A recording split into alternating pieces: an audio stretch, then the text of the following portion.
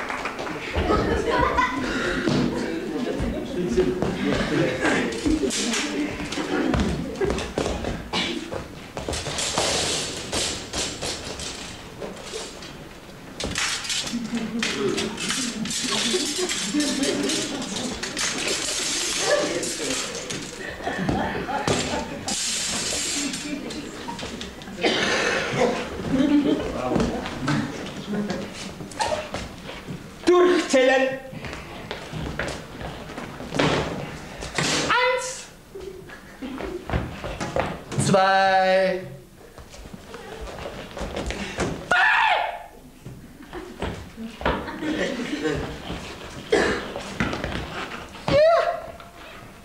3. Nochmals durchzählen. 1, 2, 3,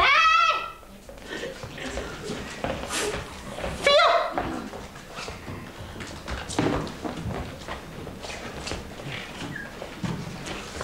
Ich muss mir meine Augenklässer holen. Einen Moment.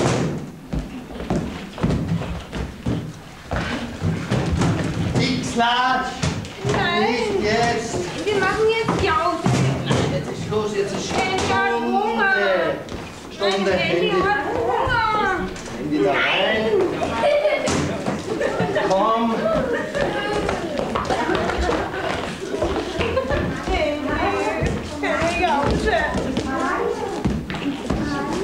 Guten Morgen, Herr Direktor. Guten Morgen, Herr Direktor. Guten Morgen. Durchzählen. 1, 2, 3, 4. setzen.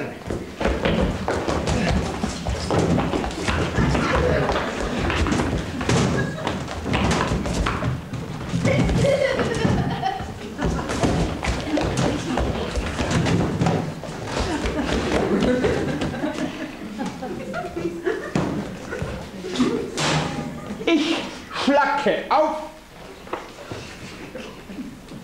Kapitel Nummer 7.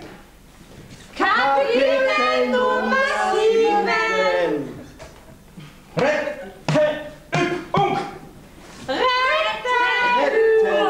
Übung.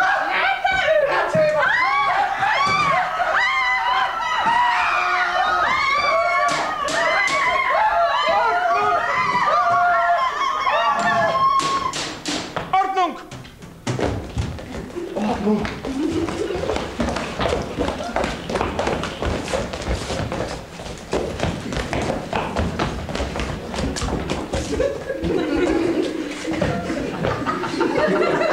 Setzen.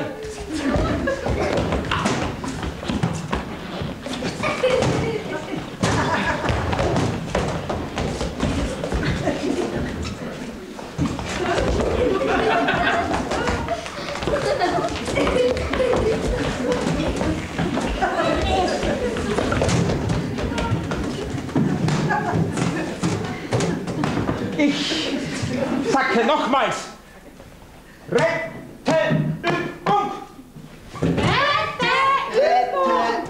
Retteübung.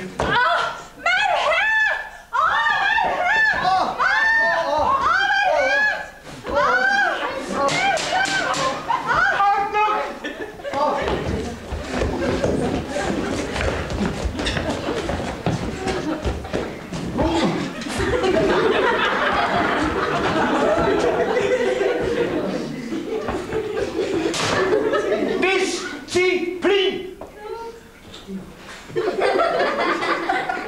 Setzen.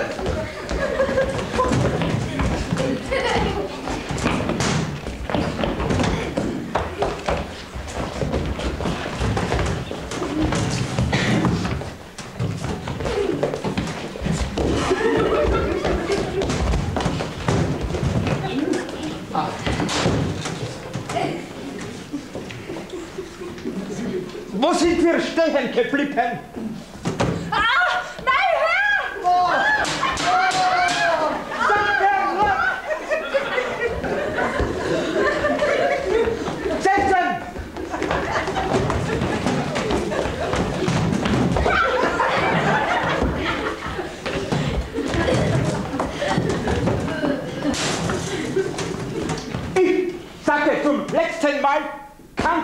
deutlich.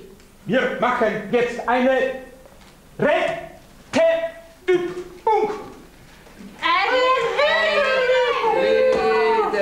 Redeübung. Sag ich ja. Redeübung. X-Latsch.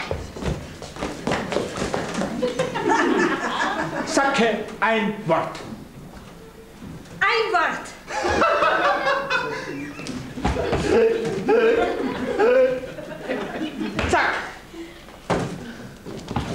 Sage ein anderes Wort.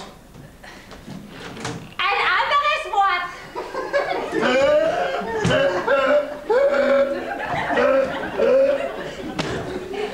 So geht das nicht. Jeder sagt ein anderes Wort. Ein anderes Wort. Ich werde ein Wort vorsagen und ihr sagt das Wort nach. Ich sage ganz deutlich.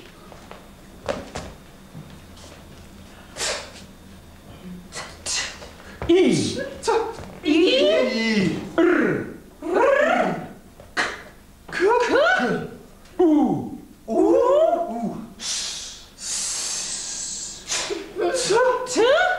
E. Ü.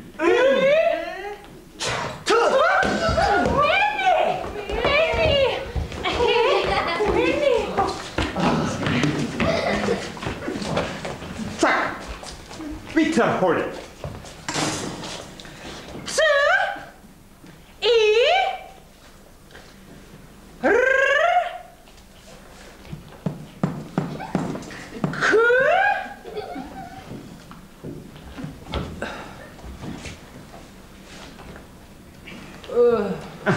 X-Latsch, sagst du.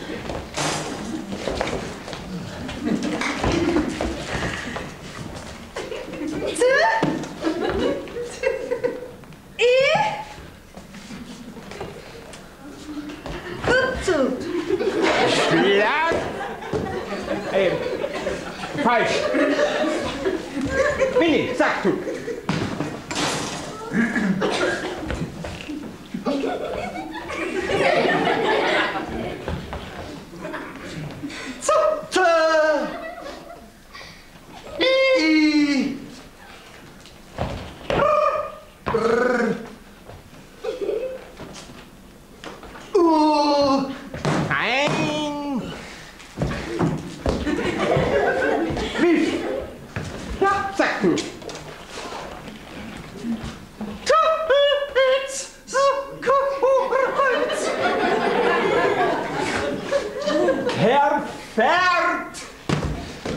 Nein, so geht das nicht. Wir sagen das Wort gemeinsam. I. R. K. U.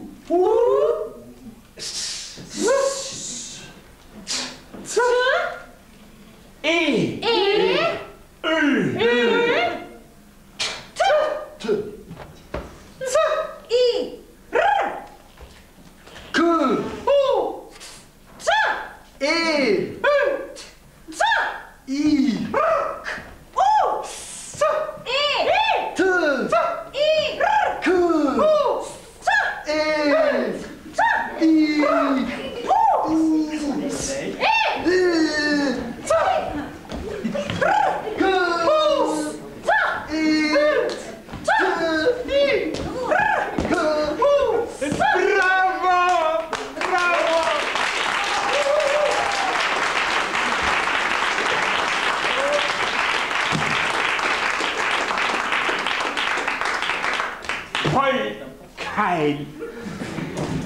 Übung bestanden.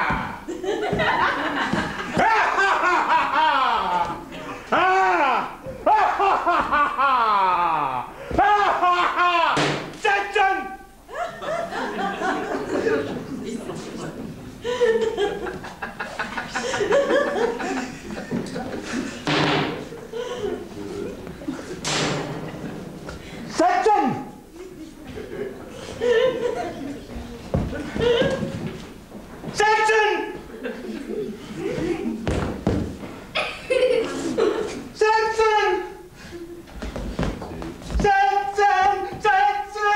Setzen! Setzen! Setzen!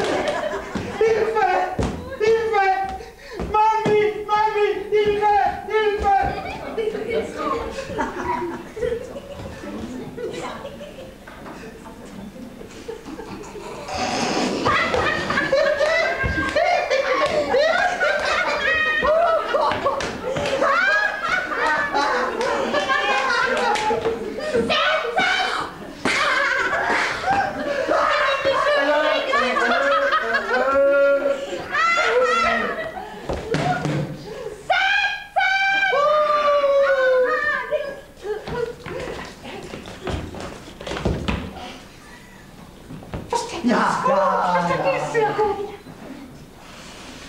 Ja, und da.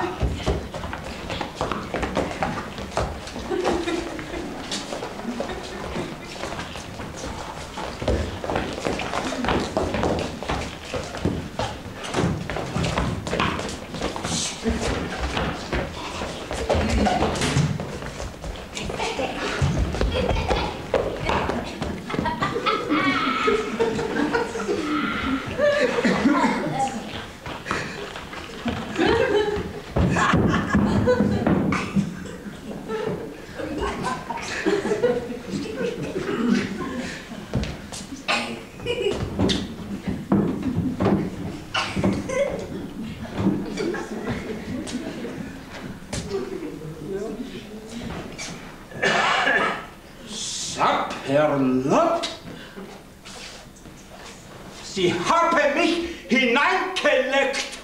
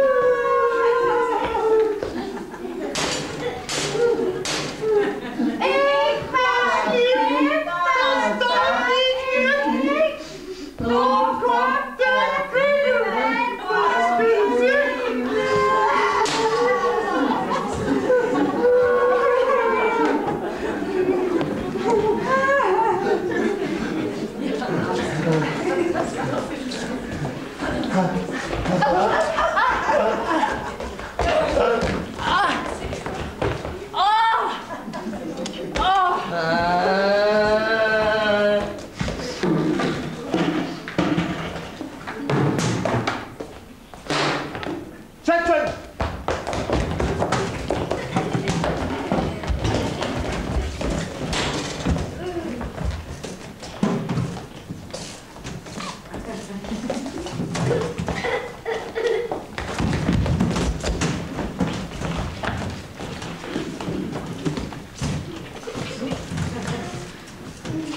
Bringt mir den Spickel!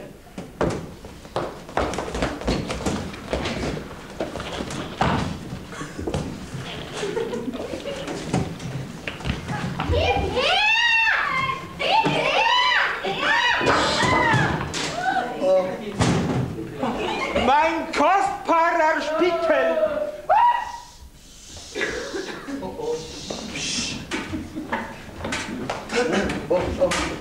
Ja. Schon!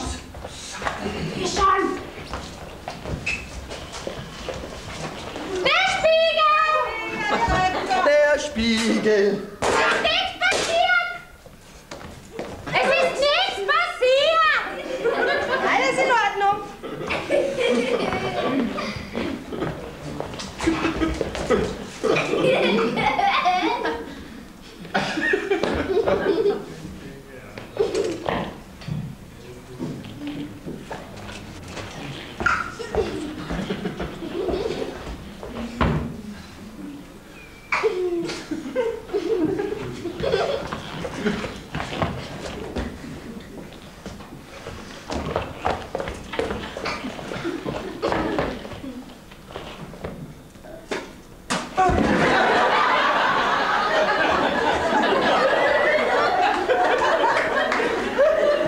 SaPpErLoT, ein Abpraller.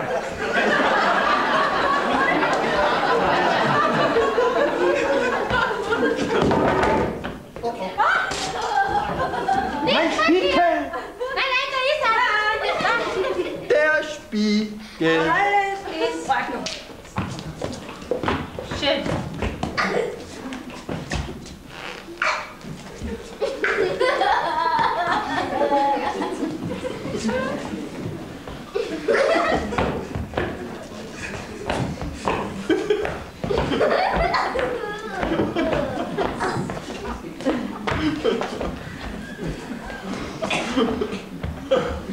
Gott sei Dank! Sei Dank.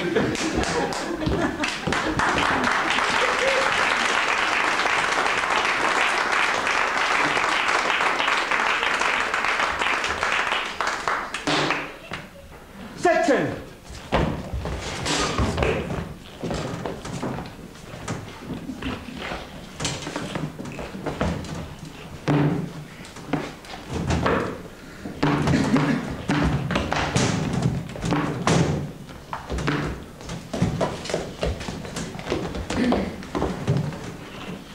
Ich schlacke auf.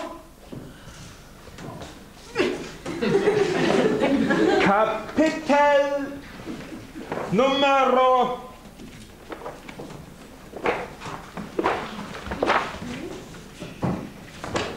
8539. Kapitel 8539. Vorstellübung. Vorstellübung.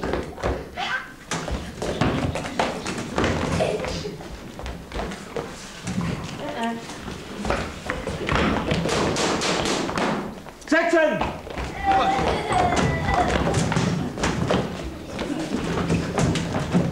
Ich sagte, wir machen eine Vorstellübung.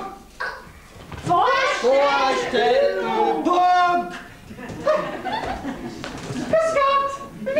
Ich klatsch! Eine Menge. Setzen, SaPpErLoT!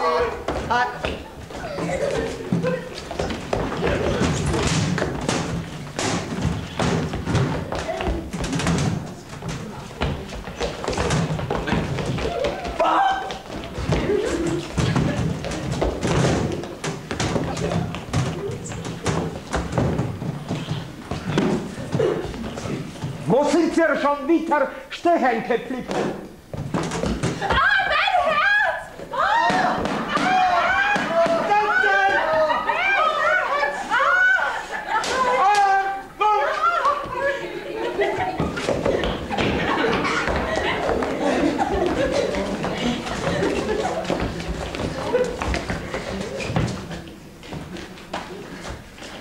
Setzen!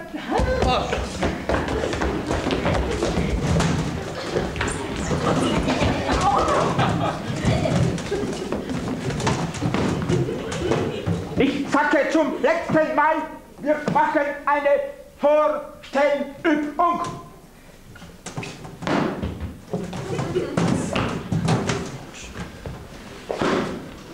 Stellt euch vor, es gibt keinen Zirkus mehr. Oh je.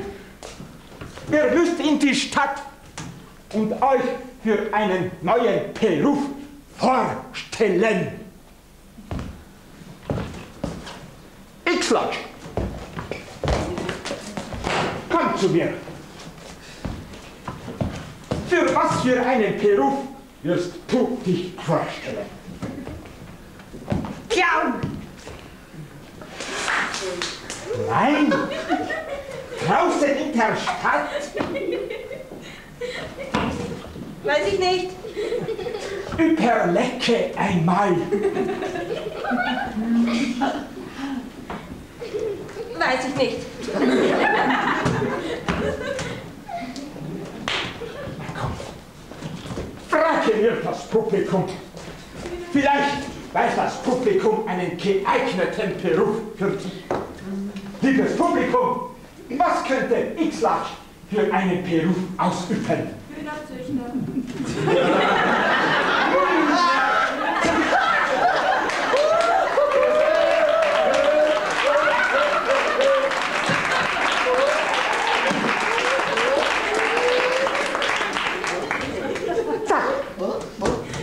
Komm zu mir. Für was für einen Beruf wirst du dich vorstellen? Clown! Nein, draußen in der Stadt. Komm, fragen wir das Publikum. Nein! Liebes Publikum, für was für einen Beruf könnte sich Zack vorstellen? Baumeister. Baumeister!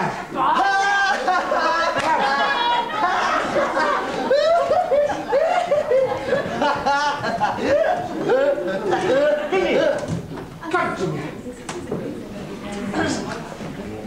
Für was für einen Beruf wirst du dich vorstellen?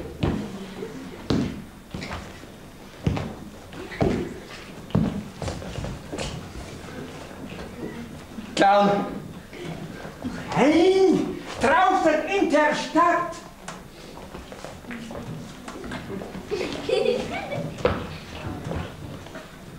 Teamchef. Für was für einen Beruf? Teamchef. Teamchef. Guter Beruf.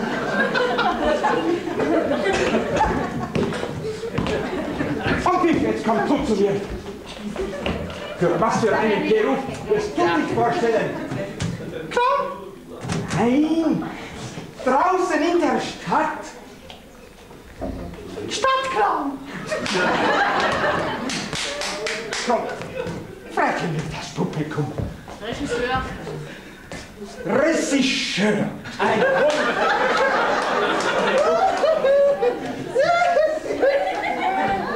Was ist Regisseur? Regisseur. Nun, kommt alle und stellt euch vor.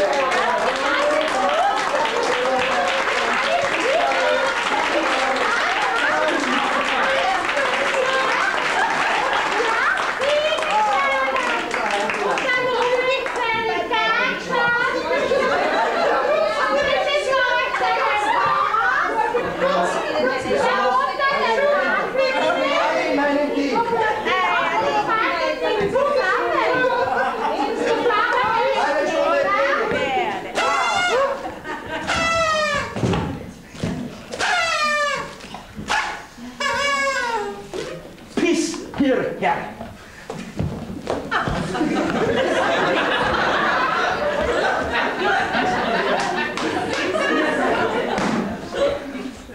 Liebes Publikum, haben unsere Clowns die Übung bestanden? Ja.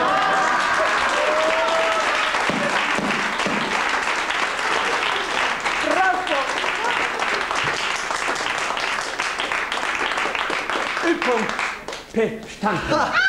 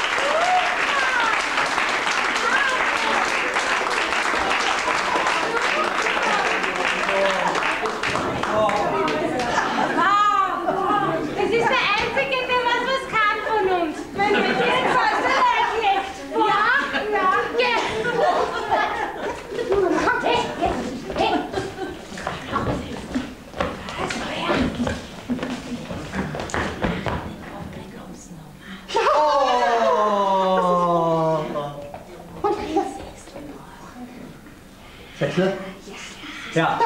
Wo? Schauen wir mal. Wo?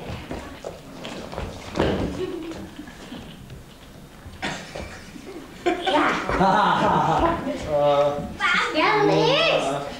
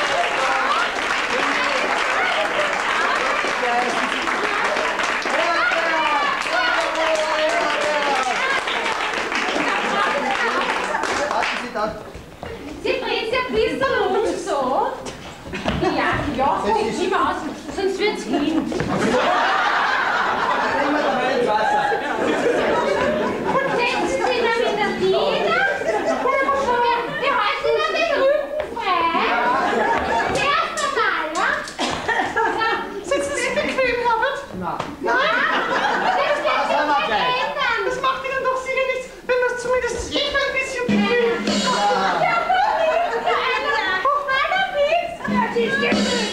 Ja. Ah, ja. Legen Sie sich zurück. Ja.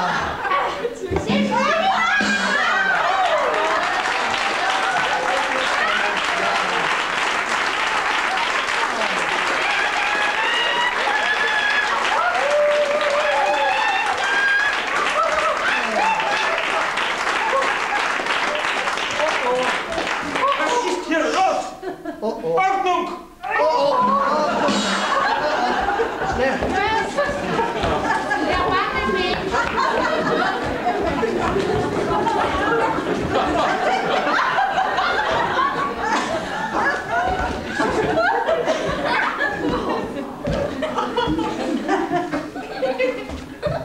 Wie? Ordnung! Wie? Wer sind Sie? Was machen Sie hier? Wer sind Sie?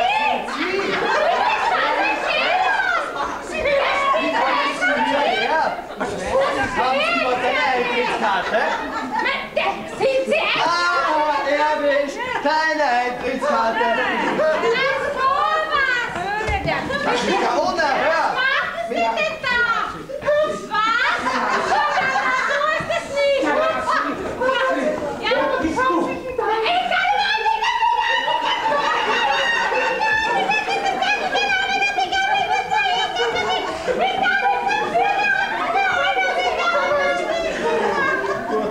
Betrachtung!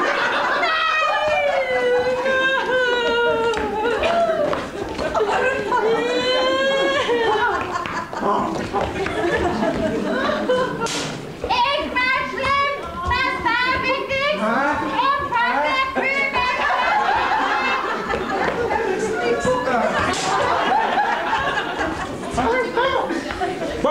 Was ist da los?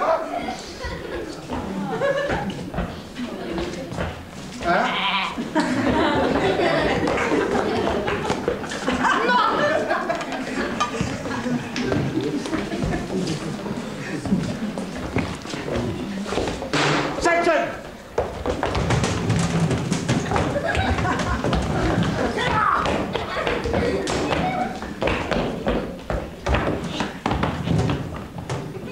Ich schlage auf Kapitel Nummer 11. Kapitel Nummer 11. Musikübung. Musikübung.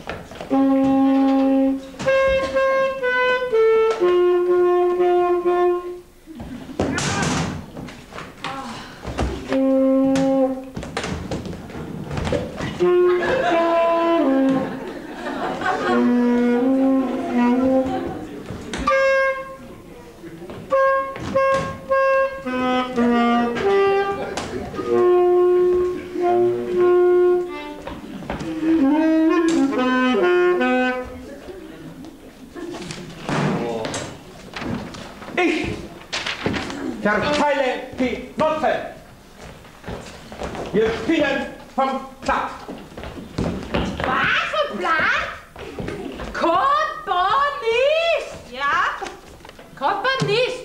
Ich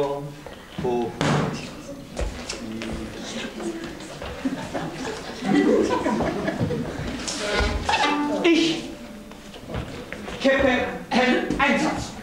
Moment!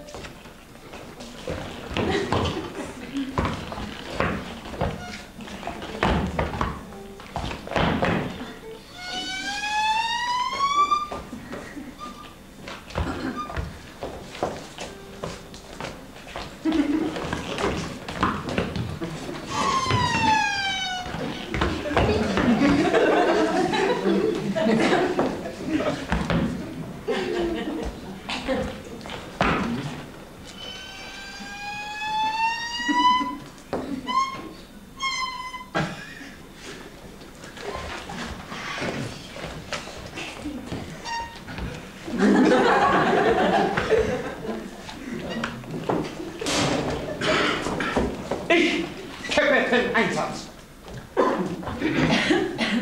Auf die Plätze. Fertig. Los.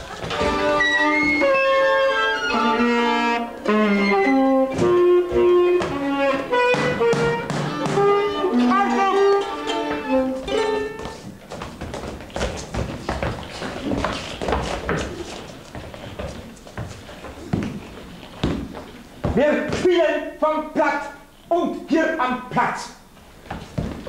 Ein Platzkonzert.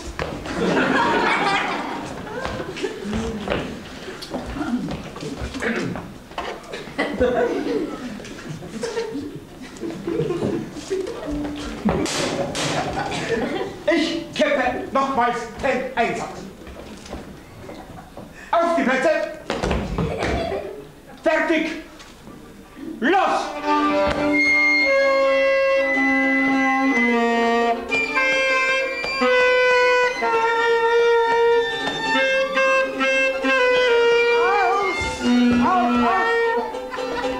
So geht das nicht. Das klingt entsetzlich. Ich hole mein Instrument und spiele das vor.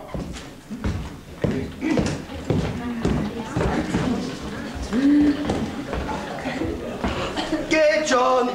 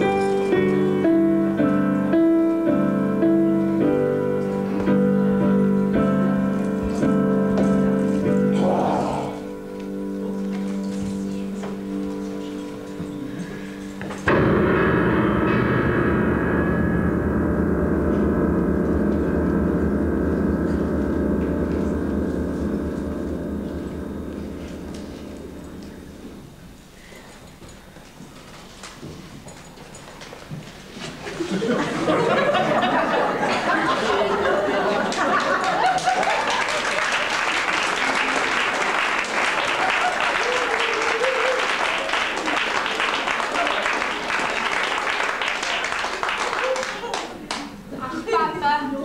war das wieder für ein garstiges Wetter?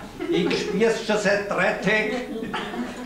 Die Schuhe haben mich gedruckt, dass ich schon ganz krumm gehe. Ja, endlich scheint aber die Sonne wieder kommen zu wollen. Ja, sie scheint jetzt wieder ganz ordentlich scheinen zu wollen. Ja, ich habe aber auch durch die Priester meine Meinung ganz kurios sagen lassen.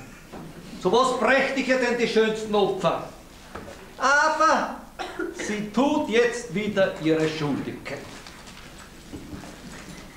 So, und nun zu euch, ihr Großen meines Reiches, die ihr eigentlich die Größten seid in meinem Frauenreich. Meine Herren,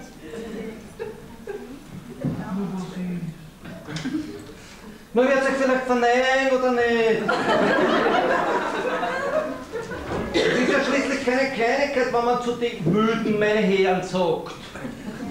So wäre es doch ein Ort. Man muss ja direkt genieren, wenn wir heute oder morgen entdeckt werden. Die anderen Inseln sind schon alle entdeckt. Kommen ja überall hin, die Zivilisationsverbreiter. Wo es noch was Unentdecktes gibt, da stehen sie. Also, meine Herren, ich, Abendwind, der Sanfte, befehle euch, als meine Vasallen, dass ihr diesem schneeblühweißen Bären, der dort in seinem Rohrpalast, also dass ihr, so damit ganz durcheinander gebracht. Sich der Papa plagt, bis er ein Red zusammenbringt. Also, dieser Bär, der gewissermaßen als Sohn der Sonne mein Glücksbär ist und gewissermaßen auch mein Urandl.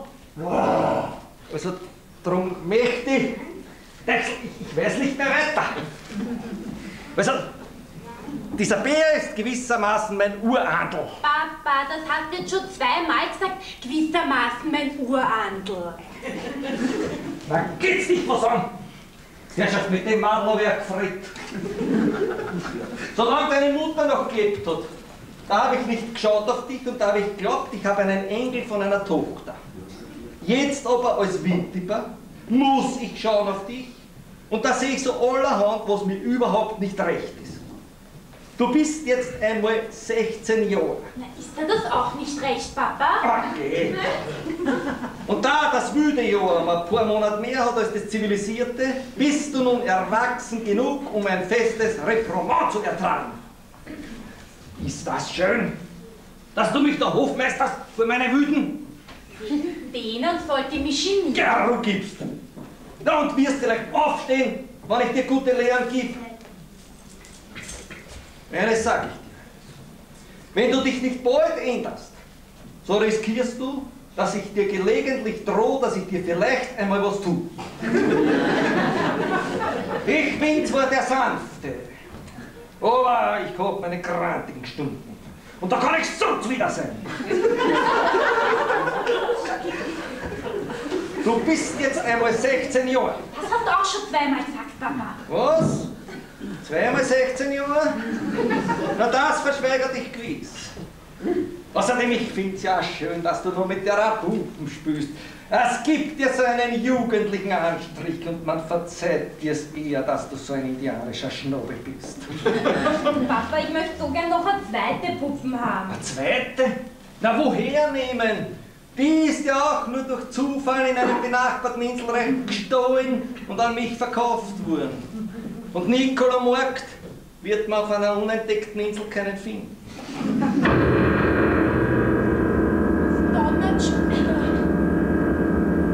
Das Donnern bedeutet weiter nichts als ein Wetter.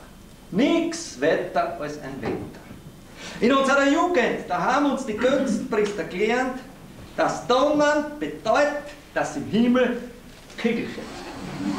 Jetzt aber sagen unsere Gelehrten, da müsste man noch dann und wann bei allen Eine des Juchzen her. Da aber das nicht der Fall ist, wurde die alte Theorie durch den modernen Fortschritt der Wissenschaft widerlegt. Ja?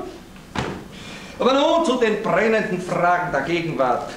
Ist Hoku da, mein Koch? Untertänigst, submissest, zu devotestem Befehl. Mein Dreihabenko.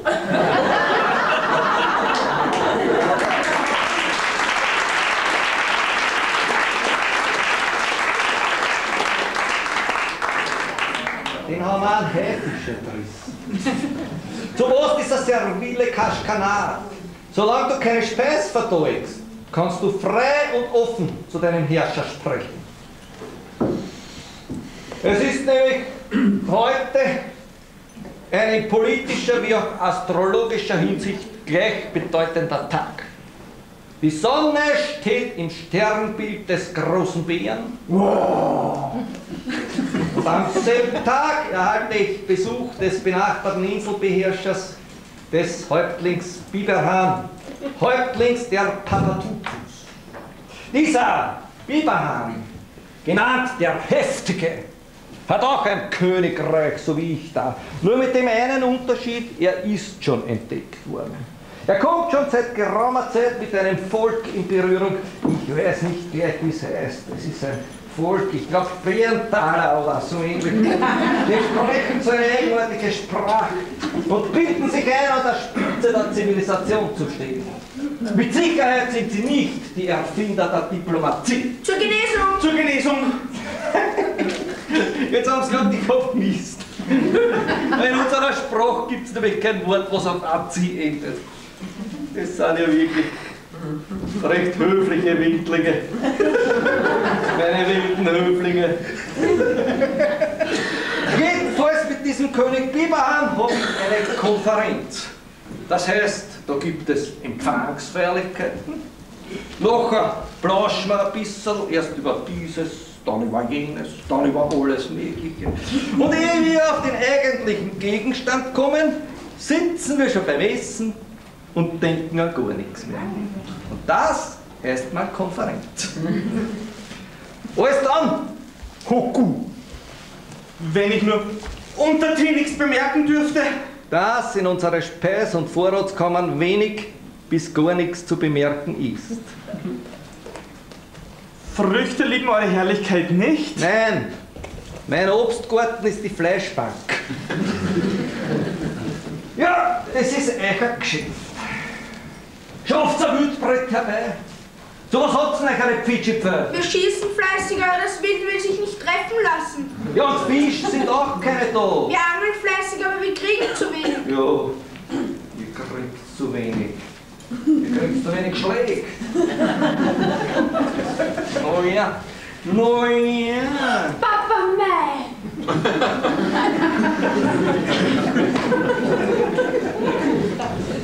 Zum Glück ist bei uns Südseeinsulanern die Menschenfresserei en vogue. Wir haben auch keine Gefangenen im Vorrat.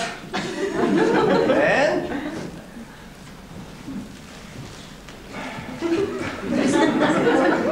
Wisst ihr eigentlich, dass ich jetzt einen von euch abstechen lasse? Ihr seid Großlulurer. Geht zu alle Mann. Und es ist nur zarte Schonung. Gnade, Gnade! Du warst schon vor. Aber der Koch hat gesagt, du bist nicht geeignet. Das hat mich gerettet. Nein, ich bin viel zu sanft für mein Volk. Zu selten, dass ich einen friss. Aber heute, mein großer Alliierter, der Biberhahn, ist ja auch Menschenfreund. Das heißt, er verspeist sie gerne. Hoku, Herrlichkeit. Wenn also ein Passloser von einer fremden Insel oder einer ohne Eintrittskarten herumläuft, dann Mein Küchenjunge soll sofort Nachschau halten. Alles, was du aus dem Ausland so findest. Nur die Einheimischen werden verschont.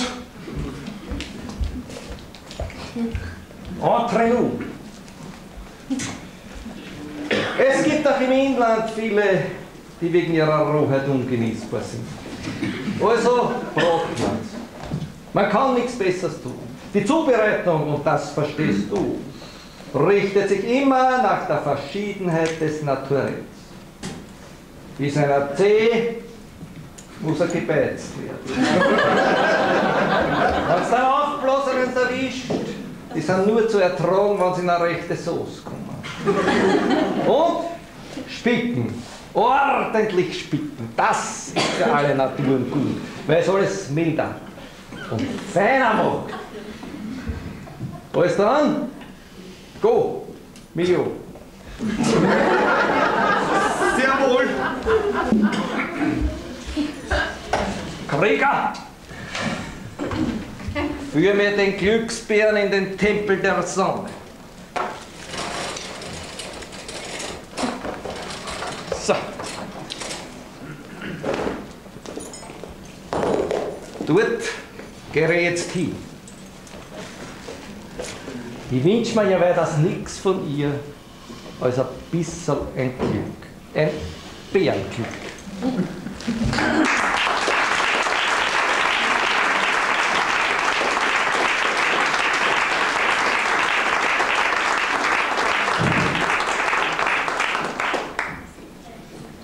Papa sagt immer, ich wäre unartig. Während ich doch gewiss eine wohlerzogene Wilde bin.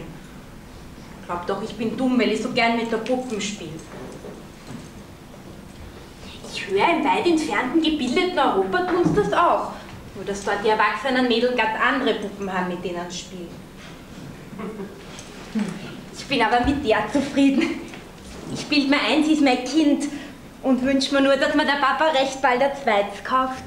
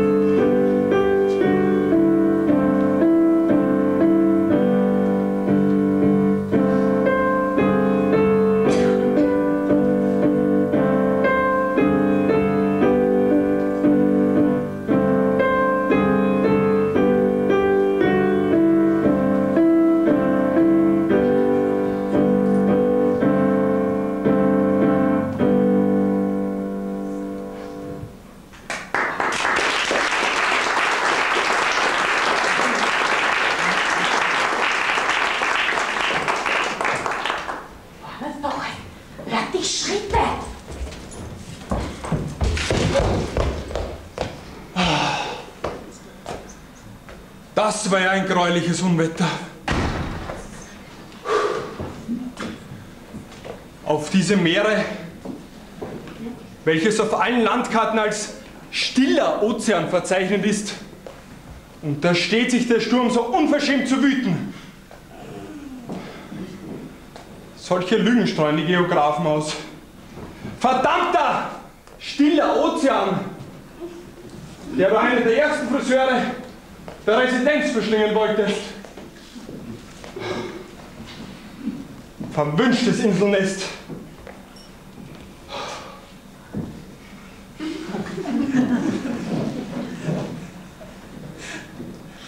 Zwar Nest, kann man eigentlich nicht sagen, Denn beim wiederkehrenden Sonnenschein nimmt sich das Ganze recht pittoresk, recht Chardin de Blanc-artig aus.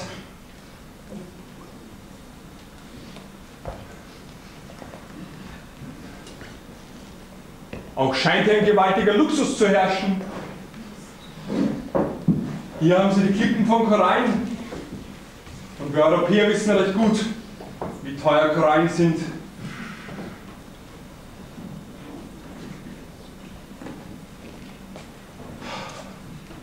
Und diese Palmen, diese Lianen, wahre Prachtexemplare, sowas kostet ein Heidengeld. Das spaßig. Eine wilde?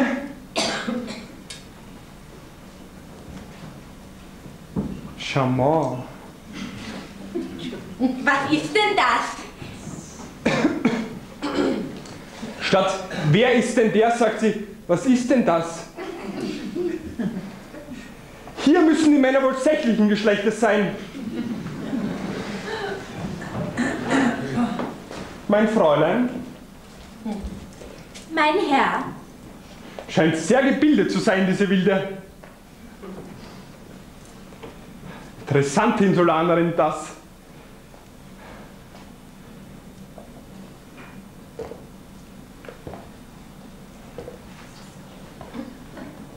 Ganz karibischer Typus.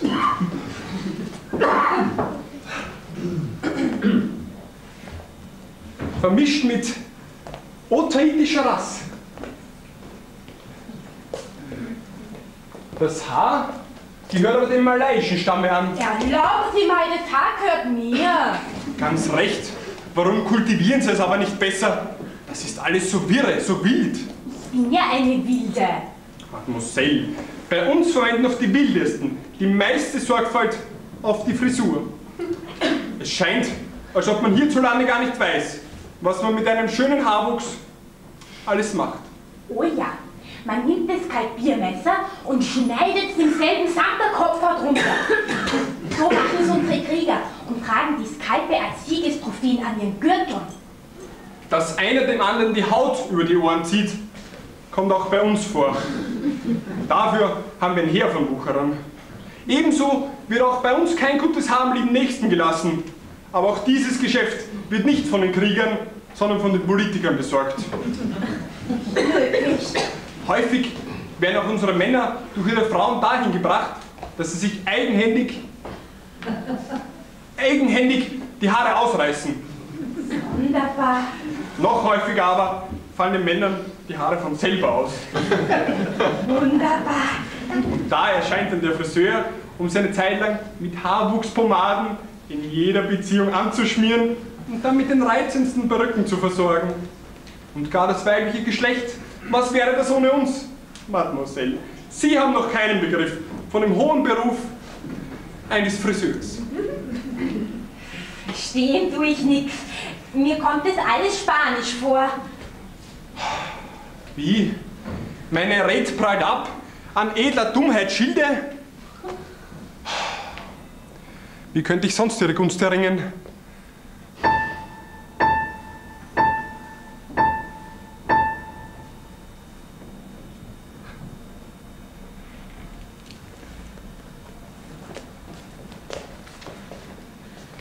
Als ich als kleines Kind meine Heimat verlassen musste, gab man mir diese Spieluhr samt Kette mit auf die Reise. Hören Sie, Mademoiselle, das sind die Klänge meiner Heimat.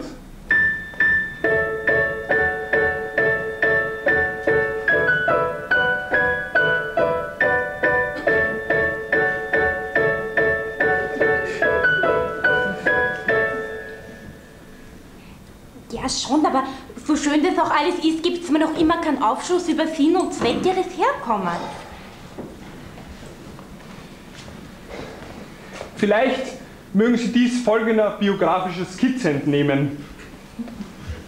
Mein Geburtsort sowie meine erste Wickelkindheit sind mir unbekannt. Meine Erinnerung reicht wie bei allen ultragescheiten Kindern bis auf ein Alter von 2 Jahren zurück. Da befand ich mich in einem Städtlein bei einem Manne, den ich lange Zeit für meinen Vater hielt. Und der, wenn er kein Mann gewesen wäre, für meine Amme hätte gelten können. Später, als ich 8 Jahre alt war, schickte mich dieser zur Ausbildung in die Residenz. Spezielle Hinneigung zum Höheren und Feineren ließ mich Haarkünstler werden, und so wirkte ich schon als Lehrling wie später als Gehilfe sehr erfolgreich in dieser Sphäre. Ja, vor mehreren Wochen kam eine männliche Dame zu mir und gab mir nebst dieser Familienuhr den mysteriösen Befehl, ich habe mich binnen 3 Tagen reisefertig zu machen.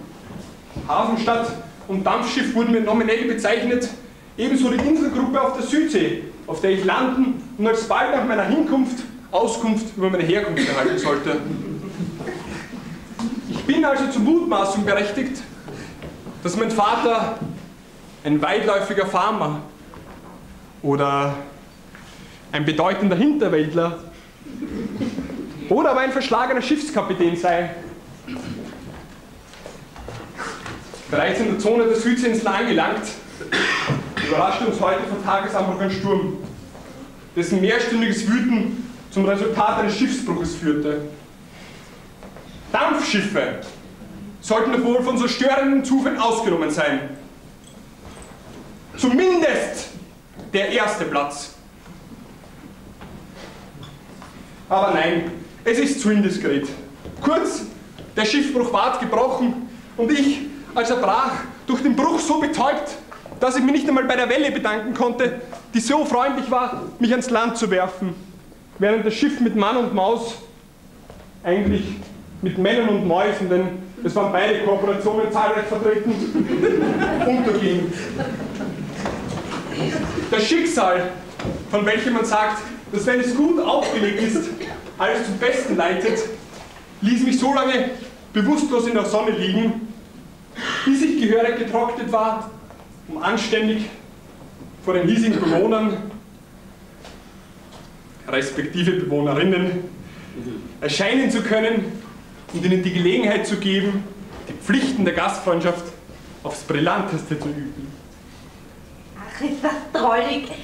Sie gefallen mir. Ist das Ihr Ernst? Diese Wilde hat ein prächtiges Haar, dessen Urwüchsigkeit sich noch nie durch trügerische falsche Sophismen kompromittierte und einen Teil von Achtung gebietender Klarheit.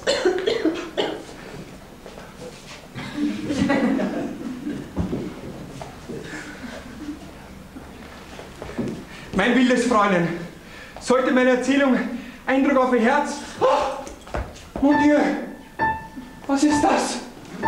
Ist das das Tick-Tack meiner Uhr? Oder kommt dieses Tick-Tack aus meinem Herzen?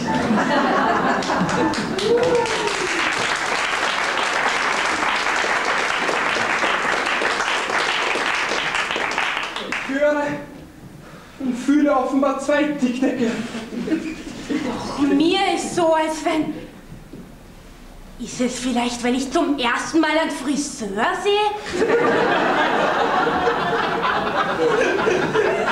Bei mir kann es unmöglich Ihre Uhr sein.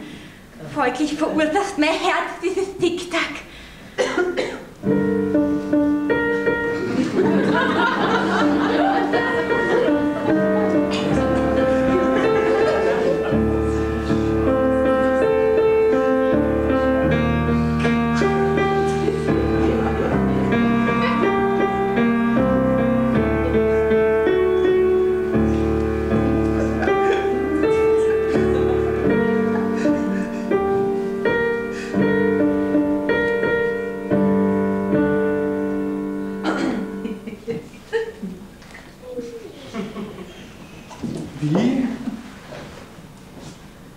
Also dürfte ich mir mit insulanischen Hoffnungen schmeicheln? Kontinent! Ich schreibe dir den Scheidebrief und bleibe hier. Nein, ganz im Gegenteil. Gerade deshalb müssen wir schleunigst fort. Sie kennen unser schreckliches Gesetz nicht. Wir haben viele schreckliche Gesetze, aber das ist das Ärgste. Ich bin eben angekommen. Jede Insulanerin, das geht mich an, die einen Fremdling liebt, Das geht Sie an. Muss mit ihm sogleich und alsogleich sterben. Und das geht uns beide an. Nun ja, meine Empfehlung an die Legislative. Und es ist schon gut. Wie, Sie sagen das so gelassen? Derlei Gesetze kommen viel zu häufig in Komödien und Romanen vor und werden, wie die meisten schrecklichen Gesetze, schrecklich lau vollstreckt. Bei uns stirbt man im Ernst, wenn man sterben muss. Wäre ich ein Wiener, würde ich sagen, macht er einen Cent?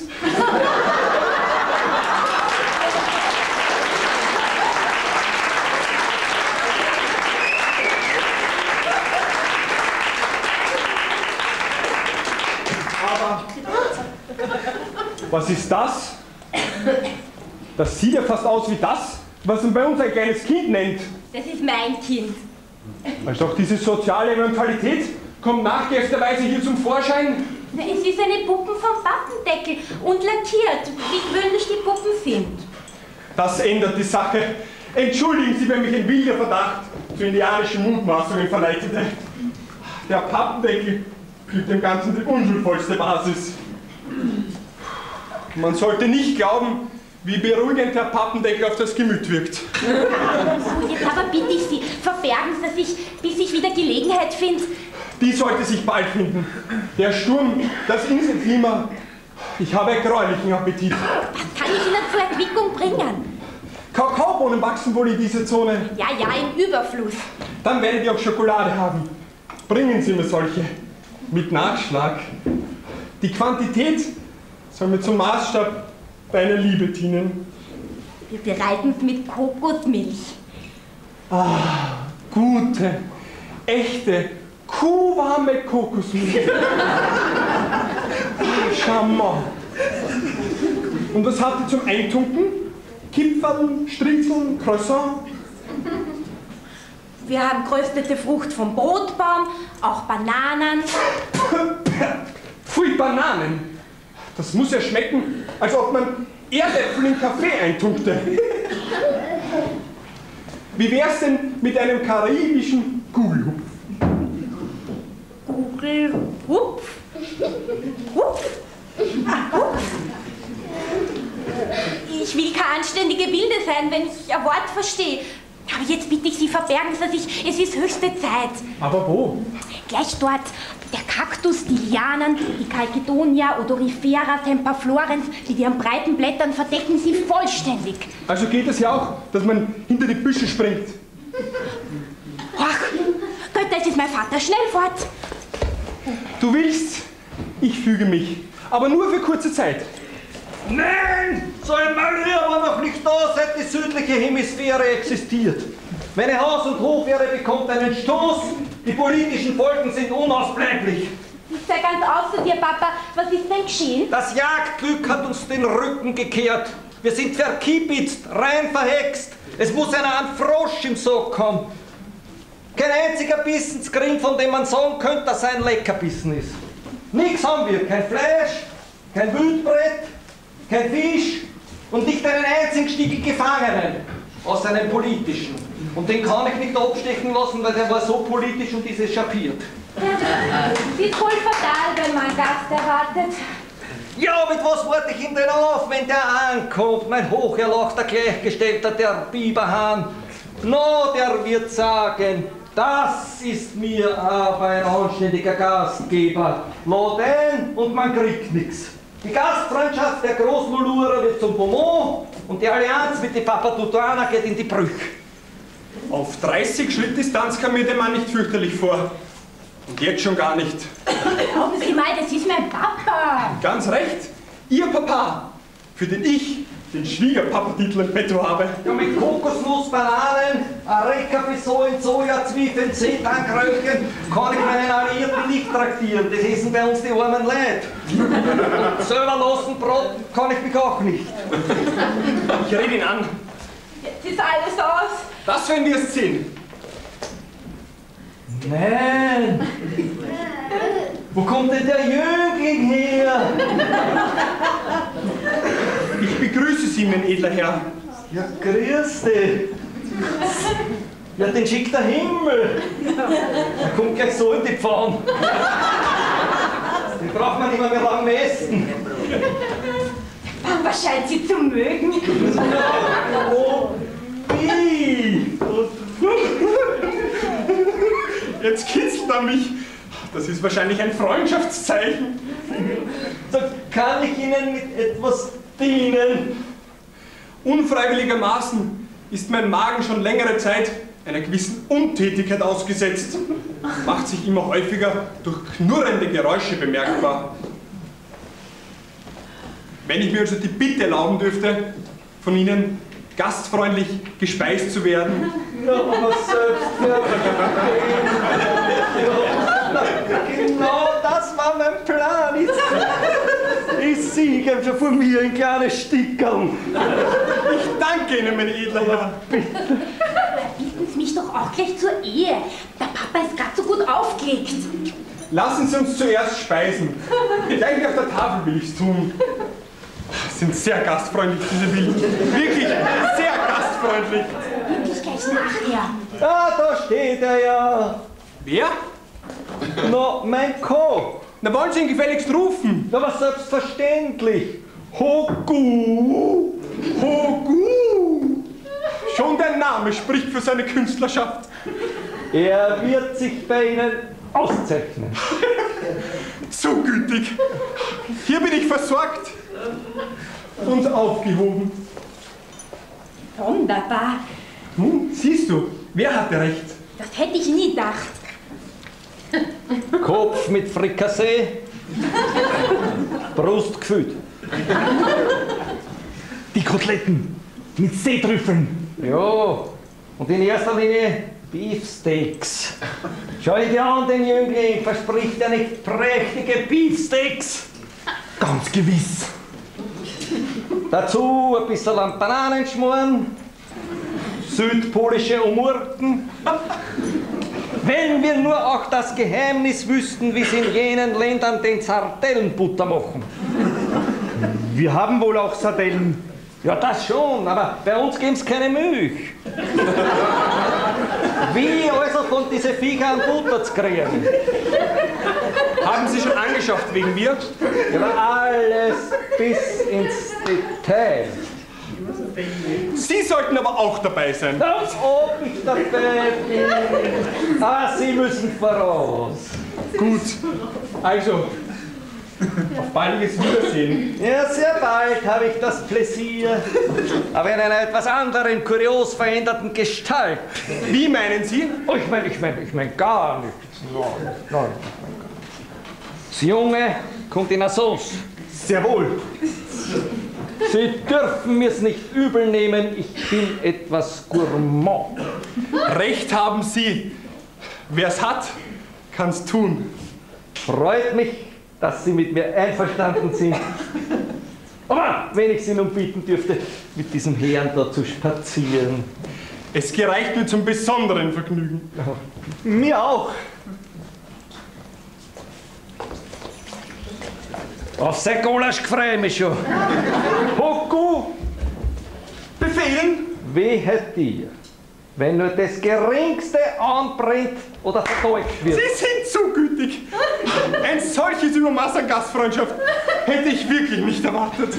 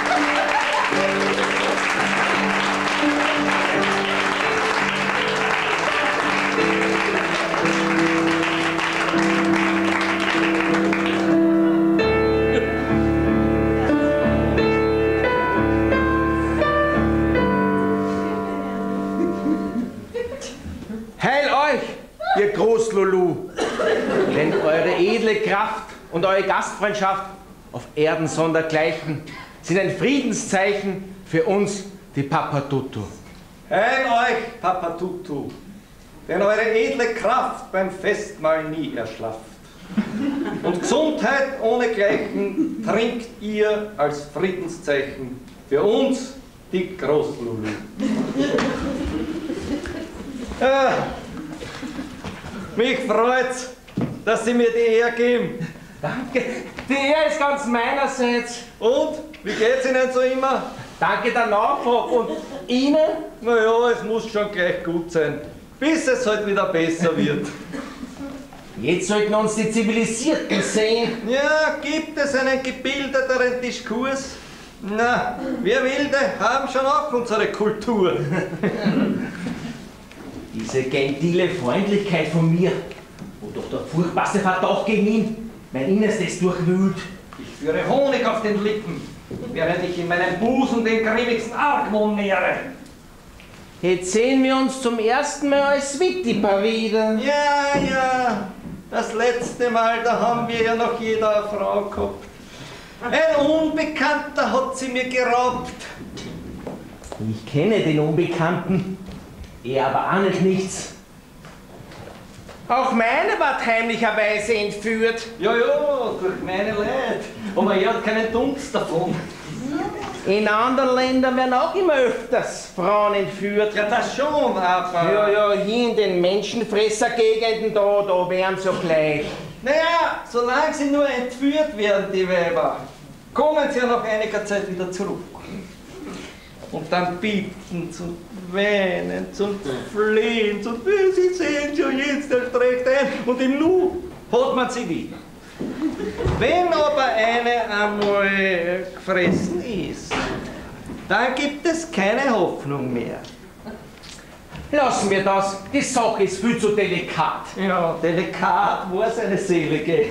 Ich hab noch nie was Köstlicheres gespeist als die Abendwindin. Ah, wir werden sentimental. Eigentlich wollten wir ja Regierungsgeschäfte. Ganz recht. Es handelt sich um die fremden Schiffe, auf denen ferne Völker, die sich die Zivilisierten nennen, daherschwimmen in mein Inselreich. Naja, ich muss ja auch tagtäglich erwarten, dass meine paar Inseln entdeckt werden. Und dann kommen sie mir auch über den Hals mit ihrer Kultur. Mit der Zivilisation, wie sie dieses Zeugs heißen. Ja, sie gehen ja förmlich hausieren damit, nicht? Ich meine, gegen ein bisschen an Fortschritt, da halte ich mich nicht auf dagegen. Aber wenn sie mir zu dick kommen mit ihrer Zivilisation, dann schmeiße ich sie alle ins Meer. Am Anfang habe ich auch anders gedacht, wie die ersten gekommen sind. Aber jetzt habe ich einen Pick, einen Hass auf alles Gebildete. Ich bat ihm aus diesen Fortschritt. Kultur, Fortschritt, Zivilisation, alles bat sie aus. Ja, ihre Sprache soll aber nichts wieder sein, so gebildet und gescheit. Aber für uns nicht national. Nein, ist nur fatal, dass man auswärts kein Wort versteht von uns. Wenn einen kein Mensch versteht, das ist national. Naja, aber mit unserer Sprache kann man ja im Ausland nicht einmal betteln gehen, nicht?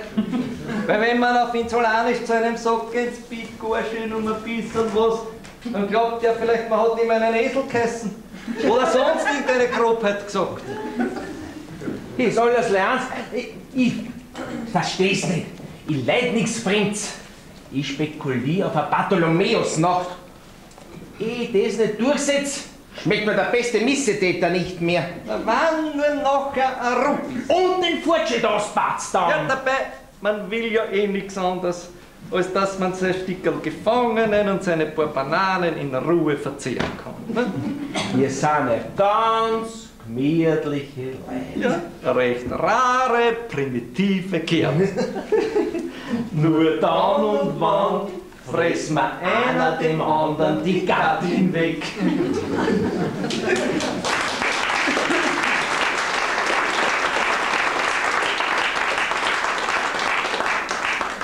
Aber jetzt genug von den Geschichten. Führen Sie mir doch Ihre Tochter auf. Ja, das kann sie ja gleich selber tun. Töchterl, führ dich auf. Aber ordentlich. Ich habe die Ehre. Freut mich. Und der werte Name? Attala. Jo, das ist mein Atalala. Sie ist die Sache, die ganz privat ausschaut, aber von immenser politischer Tragweite ist, betreff unserer etwas gelockerten Allianz. Ja, sie soll der Gegenstand unseres Tischgesprächs sein. Oh, da muss ich deprezieren. Ich muss heim in mein Inselreich. Sie warten mit Nessen auf mich. Geht's wer Wort? Auf einen Wittiger Wort niemand. Na, jawohl. Aber ich bin ja selber einer. Wie sind wir aufgehört? Es ist ein Hundsl im Garçon. Ich wett, er hat die meinige. Mein Trost ist, dass ich die seinige. Wenn der die meinige, so wie ich die seinige. Aber ich glaube immer, er hat auch. Ja. Was ein Indianer nicht weiß, das macht ihm nicht heiß.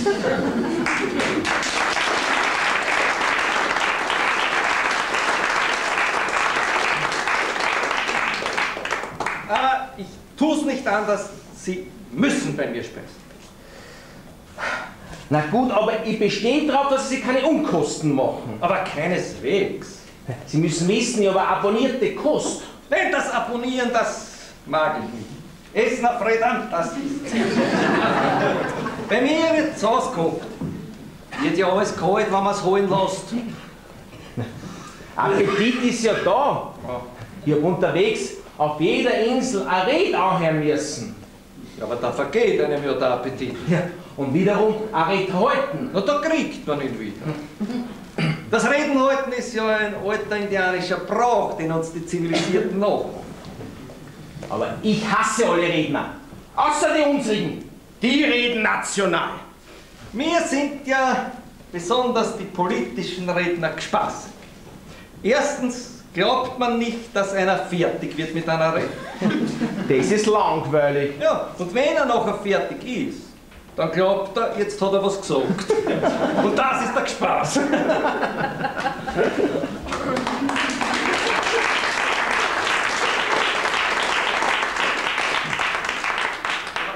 Dürfte ich Sie noch vor dem Essen um einen Gefallen bitten? Stimmen Sie doch an den Papatutu-Kriegsgesang. Na gut, ich ziehe mich nicht. Mögen Sie sich daran ergötzen.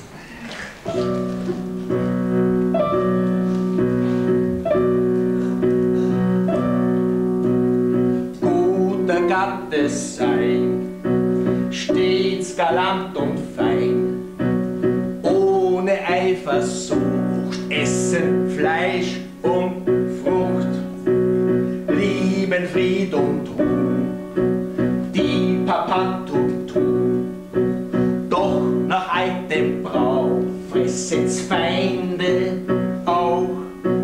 Das heißt Leben frei, das heißt Leben frei, so das Kriegsgeschrei der Papatutu. Das heißt Leben frei, das heißt Leben frei, so das Kriegsgeschrei der Papatutu. Holla, holla, holla, holla, das sind die Papatutu. Holla, holla, holla, holla, das sind die Papatutu.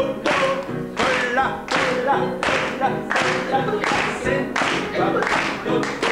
Holla, holla, holla, holla, das sind die Papatutu.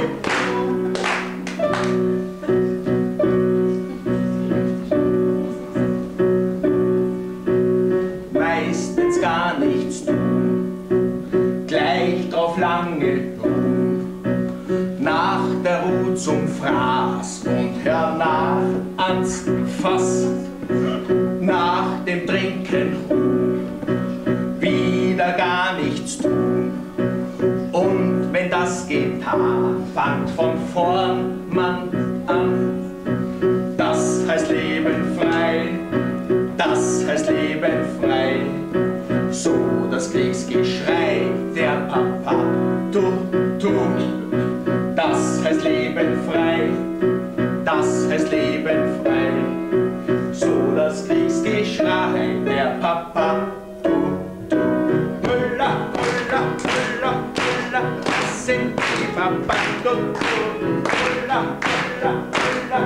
das sind die Wörter. Das sind die Wörter. Das sind die Wörter.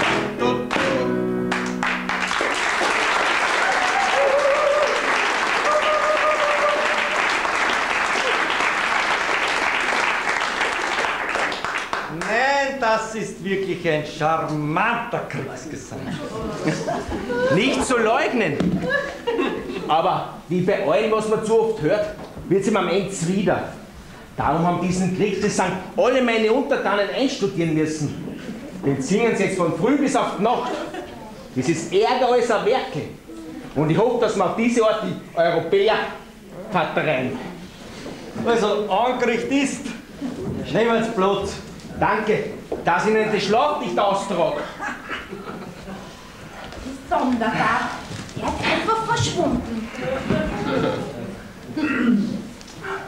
Man hat, wie es scheint, meine Abwesenheit gar nicht bemerkt. Uhrzeit.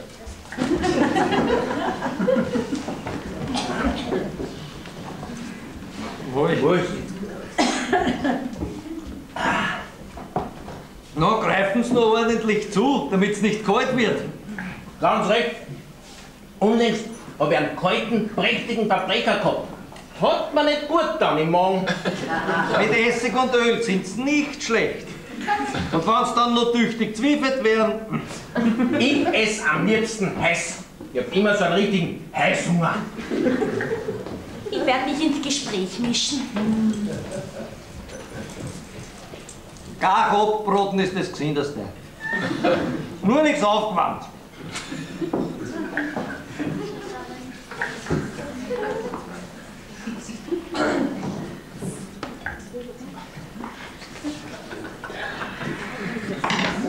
Tochter, das gehört sich doch nicht, dass man den Leuten beim Essen so ins Maul reinschaut. Ein Mädel muss anständig sein, sonst ist es ja ein unanständiges Mädel. Ach, lass uns das doch. Das ist doch ganz lieb. Richtig zum Fressen. Ganz das Ebenbild ihrer Mutter. Jawohl. Ich habe die Ehre gehabt, sie zu fressen.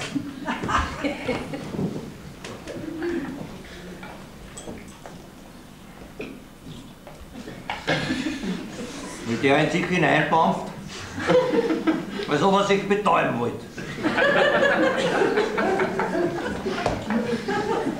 So schon. Da ist ja was in der Sauce. Was ist denn das?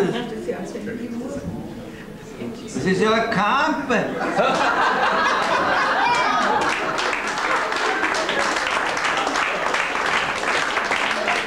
Ein schöner Öfenbeinerner Kamm.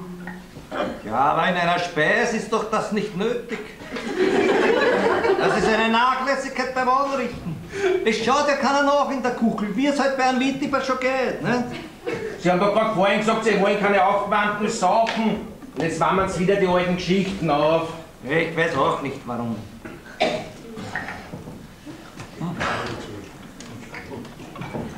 Schauen Sie mal, Papa. Ah. Wenn der die meinige, so wie ich die seinige, dann soll ihm der Bissen im Hals stecken bleiben.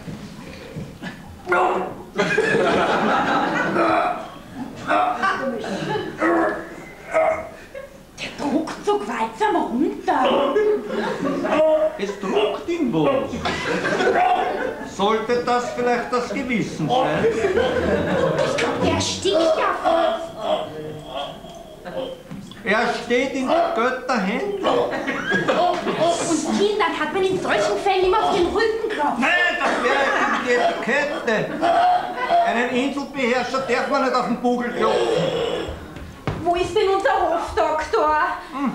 Er könnte ihm höchstens einen Besenstiefel schreiben, dass man das Ganze runterstopft. Oh. Oh.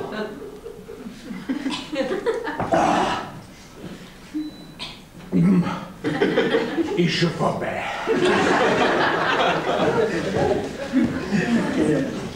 Aber was das nur war? Ein Gegenstand. Ein harter, ein runder. Könnt von einem Glück reden, dass es nichts Eckiges war. Aber eine gute Verdauung kann viel. Da ist er. Die Zeit hängen blieben. Nein, was mein Koch halt wieder alles dazugenommen hat. Wahrscheinlich als Gegensatz, damit das andere umso saftiger erscheint. Ja schon, aber ein Kettel, ein Kampel, das sind doch keine Ingredienzien. Das sind ja vielmehr Objekte, selbstständige Substanzen. Jetzt ist mir schon wieder wohler. Gratuliere ich Ihnen zu Ihrem Morgen.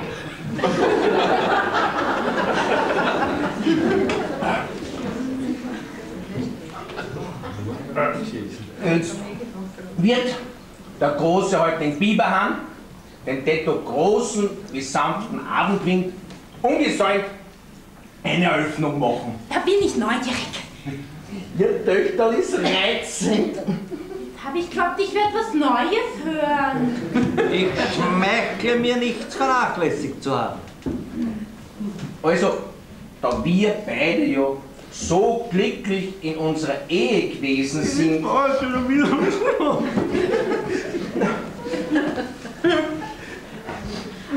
Darum wünsche ich meinen Sohn, dessen Ankunft ich stündlich erwarte, ebenso glücklich zu sehen. Tochter, werd rot. Von einem Mann ist die Rede. Ist das was Neues? No, das wäre mir aber nicht lieb, wenn dir das nichts Neues wäre. Die redet immer so einen Stiefel zusammen in ihrer Unschuld, so einen unschuldigen Stiefel. Also, bitte ich Ihnen für ihn um die Hand Ihrer Tochter, während ich unter der Hand natürlich die ganze Tochter verstehe. Vom Heiraten ist die Rede. Jetzt solltest schon wieder rot werden und bist es noch nicht das erste Mal. Ich werde gelegentlich... Also gut, ich antworte auf Ihren geschätzten Antrag mit einem frisch von der Leber weggegangen unspompanatischen Ja. Melden Sie Ihrem Herrn Sohn unbekannterweise meine Empfehlung und meine Gratulation. Ich sage kühn Gratulation, denn mit der da muss jeder glücklich werden. Sei es Ihr Herr Sohn oder sei es irgendein anderer. Ein anderer? Mein Arthur wäre so ein anderer. Papa, jetzt glaube ich, wäre ich rot. No, das Madel folgt ja, wenn ich was schaffe. Wo ich immer erst dann, wenn es ihr gelegen ist. Jetzt werden Sie erlauben, dass ich mein eigen Fleisch und Blut ein wenig über den grünen Klee zum Lobhudeln anfange und Ihnen die Vorzüge und Eigenschaften... Tochter, lass uns allein, geh hinaus. Deine Mutter ist auch immer hinausgegangen, wenn von meinen Eigenschaften die Rede war. Geh ja schon. Wenn ich nur wüsste, was aus meinem Arthur geworden ist. Vor allem muss ich Ihnen einmal sagen, dass mein Sohn Arthur heißt.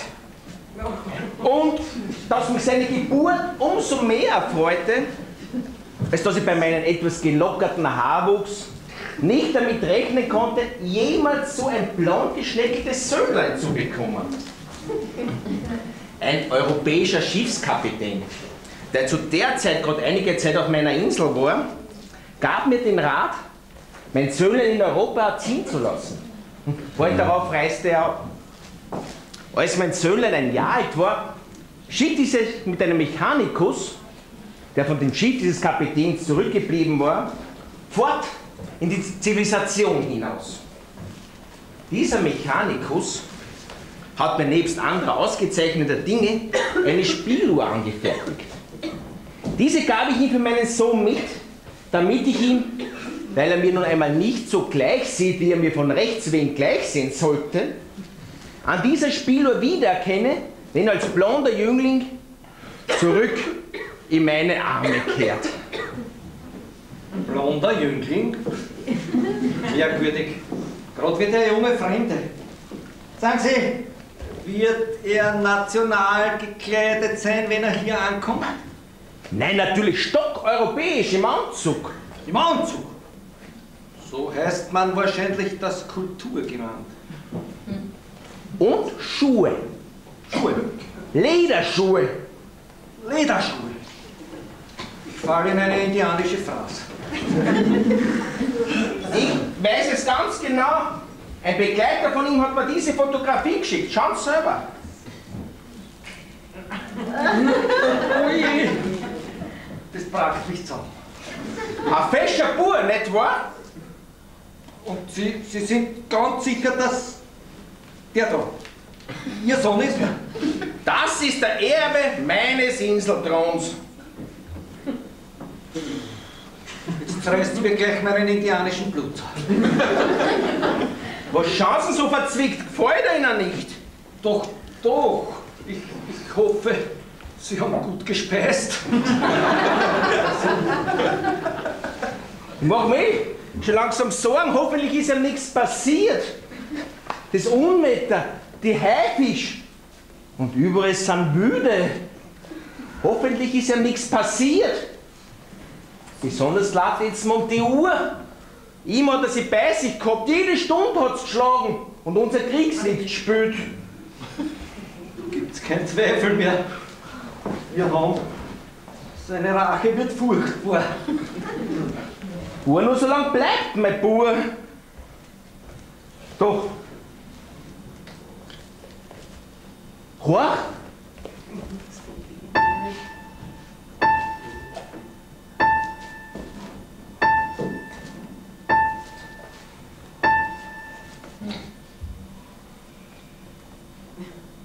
Sechs. So viel müsst es jetzt sein. Es schlägt die akkurate Stunde in mir. Bei Ihnen habe ich gespeist. Das Harte vorhin im Schlund. Es ist klar, ich habe eine Repetitur geschluckt. Ach, Kind, sowas kommt doch selten unter Speis. Die muss demjenigen gehört haben, an dem wir so gut karaibisch delektiert haben. Doch halt, was rollt da in meinem Bauch?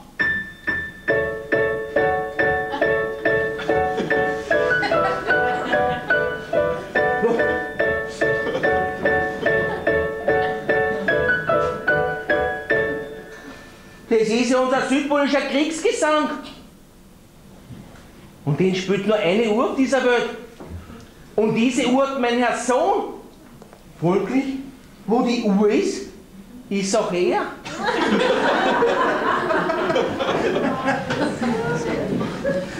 Die Uhr war in der Sauce. Folglich schaut er auf der Gewissheit. Das Diner war ja mein Herr Sohn. Man kann nie wissen, was aus den Kindern wird.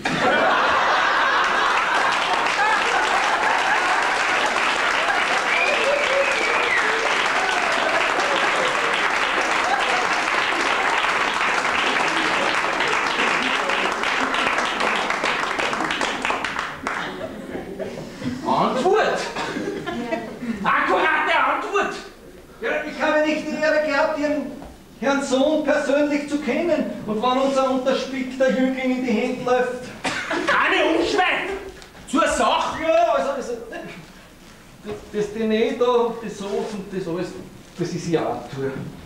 Und es bleibt mir nichts mehr anderes zu sagen übrig, als ich wünsche, dass es Ihnen wohl bekommt.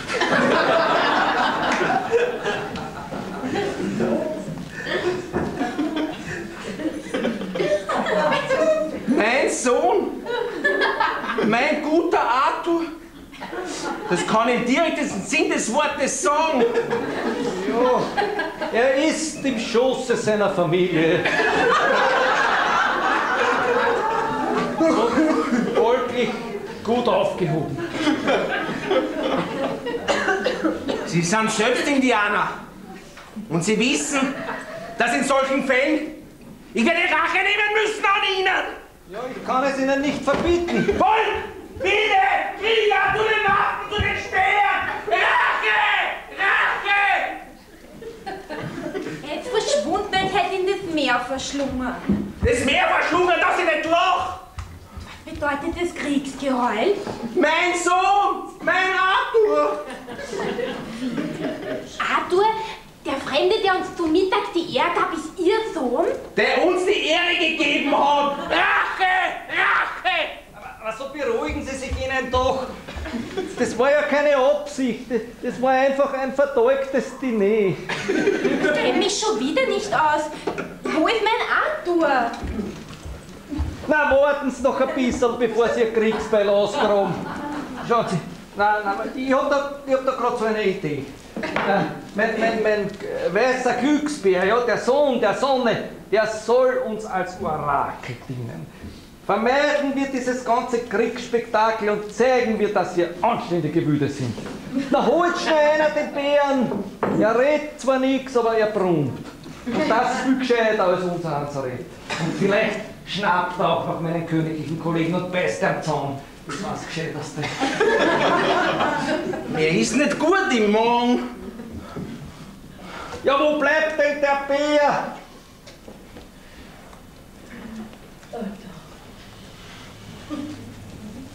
Er leuchte uns, o Bär, das dunkle Gehirne hier unter der Stirne.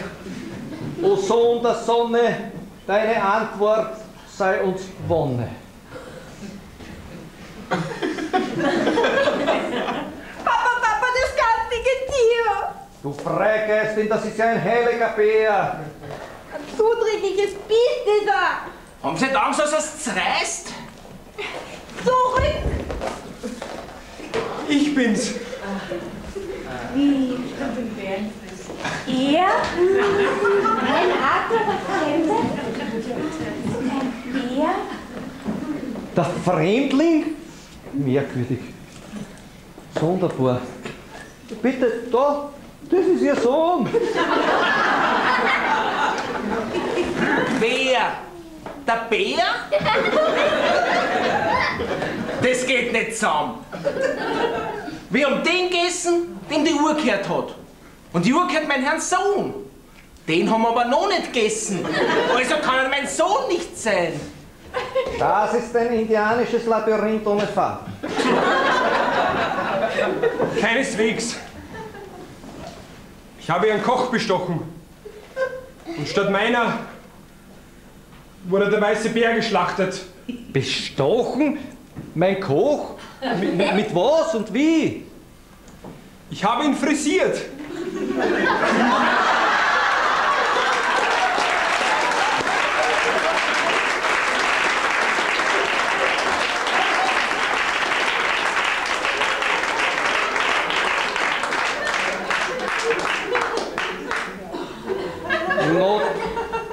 Euer Herrlichkeit. Das ist aber eine Schönheit. Gekräuselt, gelockt, gebrannt und tapiert. Na, da kann man freilich wirklich nicht widerstehen. Na, sehen Sie, nicht Ihren Sohn, sondern den Sohn der Sonne haben wir gespeist. Ja, mein Arthur ist Ihr Sohn. Nein, das glaube ich nicht so schnell.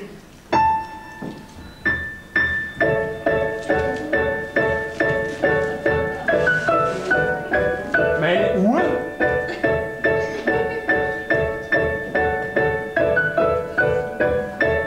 Auf der Stelle geben Sie sie zurück. Halt! Die Uhr ist eine Weile mir versetzt. Aber wenn das deine Uhr ist, dann bist ja du mein Sohn und ich dein Vater. Arthur, Papa!